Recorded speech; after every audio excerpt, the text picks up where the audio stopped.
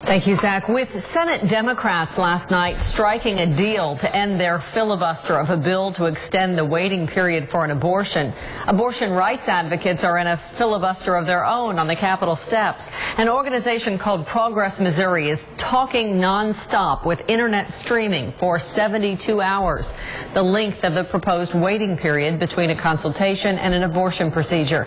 They're also upset that lawmakers have refused to expand Medicaid. Need to call attention to the fact that the legislature is spending this last week of session working on these ridiculous bills that do nothing to help increase access to health. Democrats agreed to let the abortion waiting period legislation move in exchange for withdrawal of legislation involving voter ID and union dues withheld from state paychecks. The abortion bill is now back in the House for final consideration. Another vigil at the Capitol tonight, this one for Medicaid. Community, faith, and health policy leaders held a candlelight vigil on the Capitol steps to highlight the human cost of not expanding Medicaid. They placed some 700 luminara on the Capitol steps to represent the lives they say will be lost in the coming year if Medicaid expansion does not occur.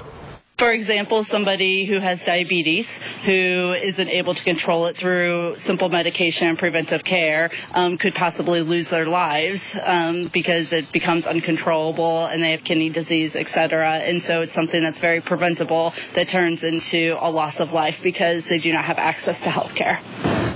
Advocates say expanding Medicaid to an additional 300,000 people will create 24,000 jobs and bring billions of federal tax dollars back to the state. Critics say the out-year costs are prohibitive, with no assurance that Washington will maintain its funding commitment.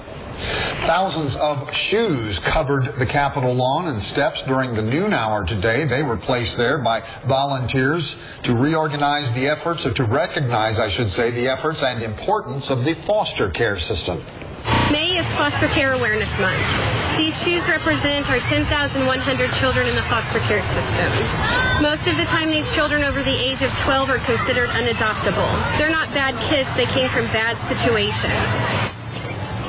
The Central Missouri Foster Care and